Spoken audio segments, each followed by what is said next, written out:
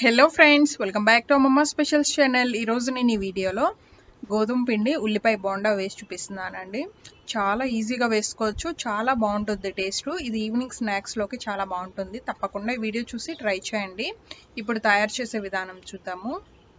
ఇప్పుడు ఒక బౌల్ తీసుకోవాలి, దాంట్లో 1 కప్పు గోధుమ పిండి వేసుకోవాలి. అలాగే గోధుమ పిండితో పాటు 1 స్పూను శనగపిండి వేసుకోవాలి. అలాగే 1 స్పూను బియ్యం పిండి వేసుకోవాలి.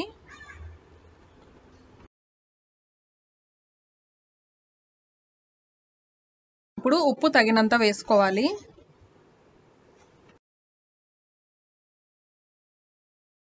అర స్పూను కారం వేసుకోవాలి.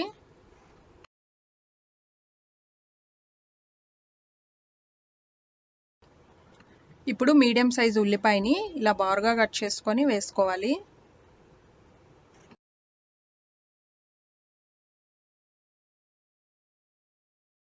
అలాగే 2 లేదా 3 పచ్చిమిరపకాయల్ని చిన్న ముక్కలుగా కట్ చేసుకొని వేసుకోవాలి. దాంట్లోనే 1/2 ఇంచు ఉన్న అల్లంని చిన్న ముక్కలుగా కట్ చేసుకొని వేసుకోవాలి. అలాగే కొద్దిగా కరివేపాకును కూడా కట్ చేసుకొని వేసుకోవాలి. ఇప్పుడు దాంట్లో కొత్తిమీరని కూడా చిన్నగా కట్ చేసుకొని వేసుకోవాలి. వేసుకొని ఒకసారి మొత్తం అంతా కలుపుకోండి.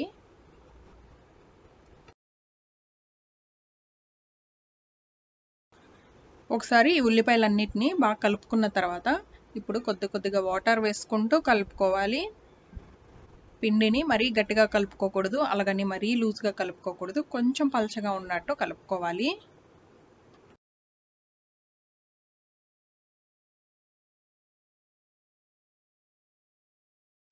పిండి అనేది లూజ్గా కలిపారంటే కనుక షేప్ అనేది అస్సలు కరెక్ట్గా రాదు, ఫ్లాట్గా వచ్చేస్తాయి. అలాగని మరీ గట్టిగా కలిపినా లోపల ముద్దగా ఉంటుంది, సరిగ్గా ఉడకదు. మొత్తం అంతా కలిపిన తర్వాత ఇక్కడ చూపిస్తున్నాను చూడండి, పిండిని ఈ విధంగా కలుపుకోవాలి. ఇంత పల్చగా ఉంటే సరిపోతుంది.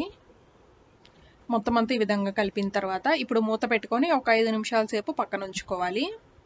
లేదంటే వెంటనే కూడా వేసేసుకోవచ్చు బోండాలు.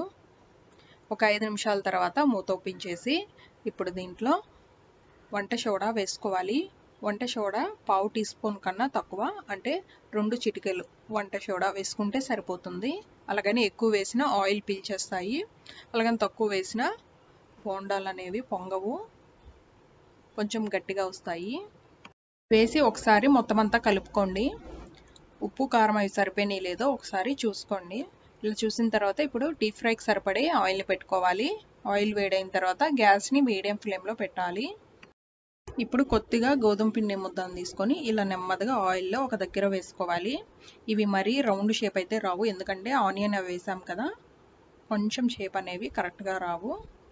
అయినా టేస్ట్ అయితే చాలా బాగుంటాయి. ఇక్కడ చూపిస్తున్నాను కదా, ఈ విధంగా నెమ్మదిగా ఆయిల్లో వేసుకోవాలి. కళాయికి ఎన్ని అయితే పడతాయో అన్నిటిని వేసుకోండి. వేసుకొని గ్యాస్ని మీడియం ఫ్లేమ్లో పెట్టుకొని ఫ్రై చేసుకోవాలి. ఆయిల్లో వేసిన వెంటనే గరిటె పెట్టి తిప్పకుండా ఒక 2-3 సెకండ్లు ఆగిన తర్వాత నెమ్మదిగా రెండో పక్కకి తిప్పుకోవాలి, లేదంటే పిండి అనేది గరిటెకి అంటేస్తుంది. ఇలా రెండు పక్కల తిప్పుకుంటూ ఫ్రై చేసుకోవాలి. ఇవి మంచి గోల్డెన్ కలర్ వచ్చేంత వరకు ఫ్రై చేసుకోవాలి. ఇవి సరిగ్గా ఫ్రై చేయకుండా తీసేసారంటే కనుక లోపల ముద్దలాగుంటుంది, సరిగ్గా ఉడకదు. చూసారు కదా, వంట సోడా వేయడం మూలంగా బాగా పొంగుతూ వచ్చాయి కదా. ఇవి ఇలా తిప్పకుండా వదిలేసారంటే ఒక పక్కే రంగు వచ్చి రెండో పక్క అలా ఉండిపోతాయి. అందుకని రెండు పక్కల ఇలా తిప్పుకుంటూ సమానంగా వేయించుకోవాలి. ఇక్కడ చూడండి, ఈ కలర్ వచ్చిన తర్వాత వీటిని ఇప్పుడు టిష్యూ వేసిన ఒక ప్లేట్లోకి తీసేసుకోండి. ఇదే విధంగా మిగతావి కూడా వేసుకోవాలి బోండాల్లాగా.